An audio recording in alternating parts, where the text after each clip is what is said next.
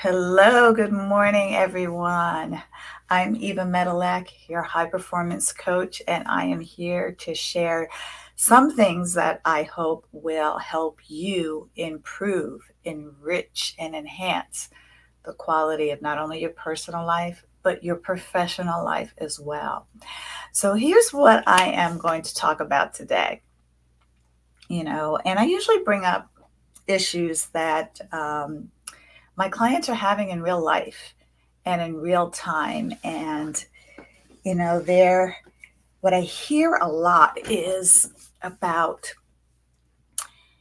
when you make that decision to improve your life and your health, what happens when the people around you don't get it? They don't seem to be supporting you. They're wondering, for example, why can't you just have one bite of cake, one cookie, one slice of cake? That's not like you. Why are you getting up? Why are you going to bed early? Why don't you feel like going out? Why aren't you drinking? Um, all of those things can put pressure on you to succumb so that you don't disappoint other people or they don't look at you as weird, strange, or different. And even though you have that intention to, improve your health, improve your well being, improve your situation, whatever it is, when those around you, whether it's spouse, whether it's sibling, whether it's parents, whether it's coworkers, are not enrolled and 100% behind you, it can be difficult to stick to your guns, if you will. And I probably shouldn't use that term. I apologize, but it the willpower. Your environment is stronger than your willpower. And if the people around you are not supporting you and they're saying things like, come on, it's just one drink. Come on, it's just one piece of cake, one piece of cookie. Come on, stay up a little bit longer. Watch this Netflix show with me. Or why are you getting up so early to go to the gym?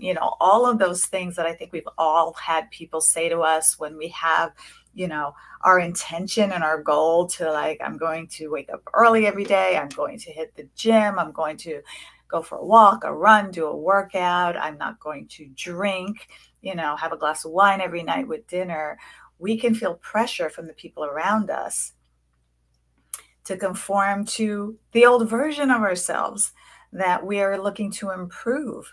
And so a lot of people are thinking, well, I don't want people to think differently about me, to think bad about me, to think negatively about me.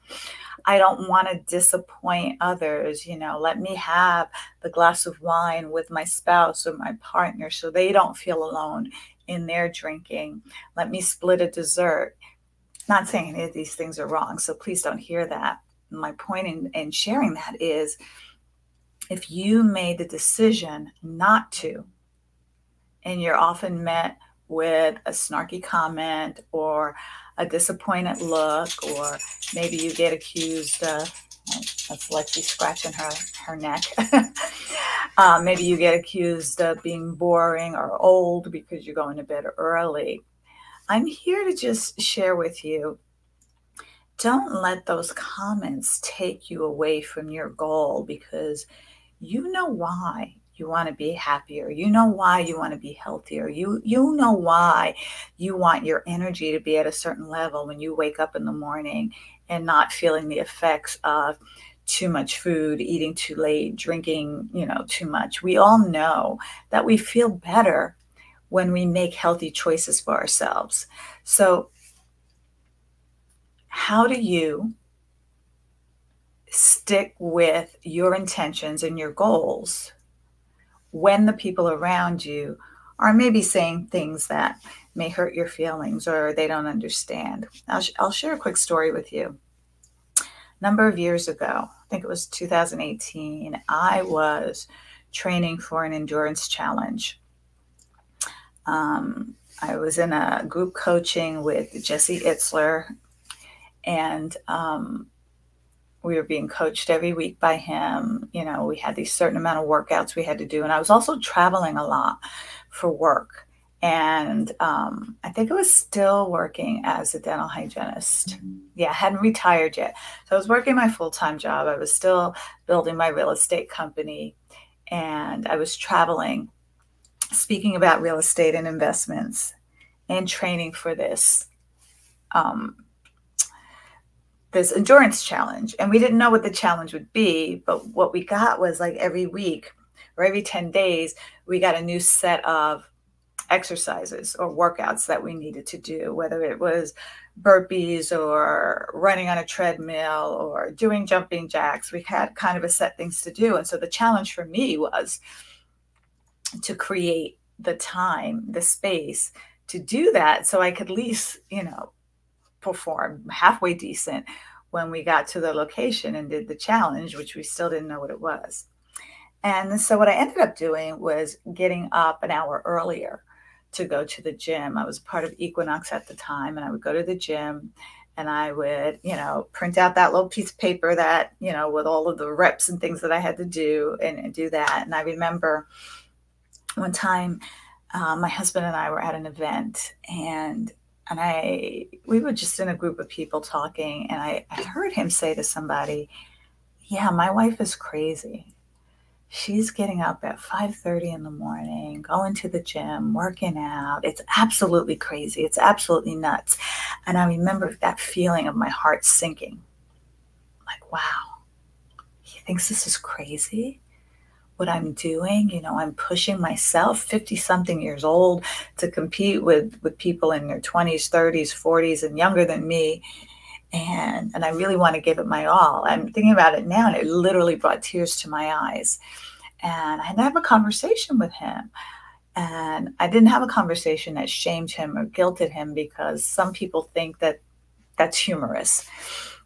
And I know that was intention. He didn't go out to intentionally hurt my feelings, but I had to let him know how I felt hearing him say those words. And, I was scared. I'll be honest. I was scared. What is he going to say? How is he going to react? Is he going to get an attitude? Is he going to shut down? Is he going to say, I'm even more crazy. I don't know how to take a joke, relax, calm down. All of the things people can say when we confront them with how we feel about something we say or said, or something they said or did. And, bless him, he was very gracious and said, it's not my intention to hurt you. I'm really sorry. I won't do that again. I had no idea. And I let him know.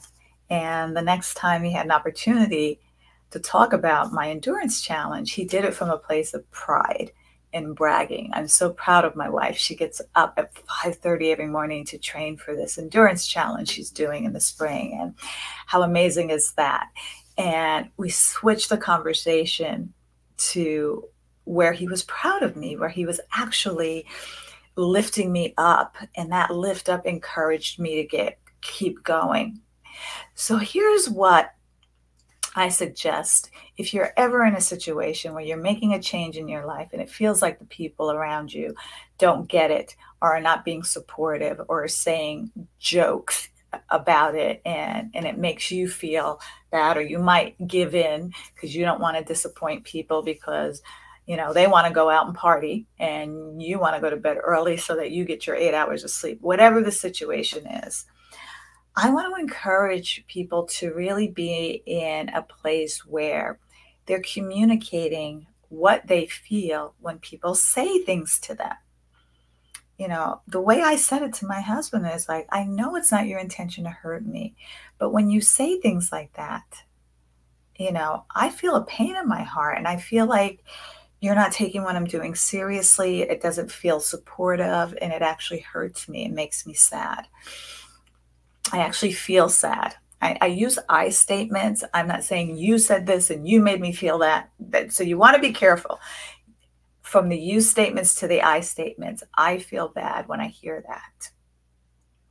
I feel, upset, disappointed, hurt, whatever your feelings are, when I hear words like that spoken, as opposed to, you hurt me when you said that.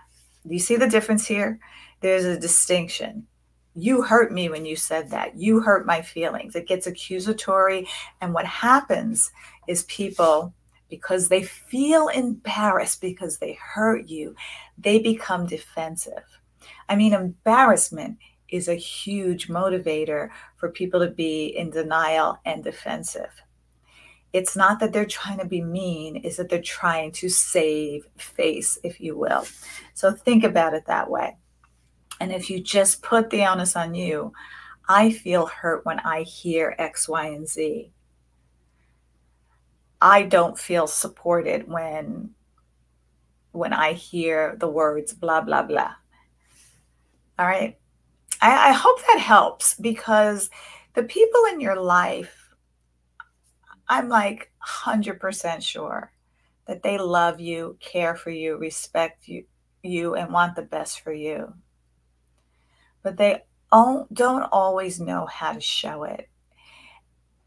And you don't have to give in so that you don't hurt their feelings. But you can advocate for yourself and for the support that you need. Like, darling, I have a goal to release 10 pounds of body fat in the next 2 months. And because of that, I'm not going to be buying cookies and cakes and potato chips or whatever at the supermarket. And I would appreciate it if you wouldn't bring that stuff into the house so that you could support me in this. I'm not saying you don't have to eat it and you don't have to be on the same diet as me, but I need your help because I have a tendency to succumb to temptation. So as much help and support as you can give me in my goal, if I hit the snooze button and I want to get up at 5:30 and you hear the alarm and I didn't get out of bed, please give me that nudge.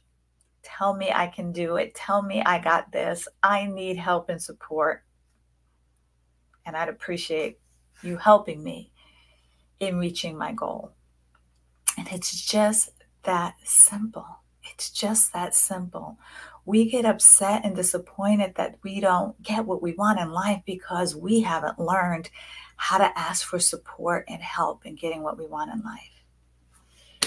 All right, that's all I got for you today, everyone. Thank you for watching either live or on the replay. People who have joined live, I see you. Welcome, welcome. Thank you for being here. And those of you on the replay, please put in the comments what you think about this. You know, what's coming up for you, what you can do differently. And go to my YouTube channel, evamedilek.com/YouTube, and subscribe. So in case you miss any of the live broadcasts or interviews, not interviews, my brain is in another place, any live broadcasts, you can go back and watch the replays and share them out if you know somebody who needs to hear this message. All right. Thanks for watching. See you next week. Okay. Have a great one. Bye.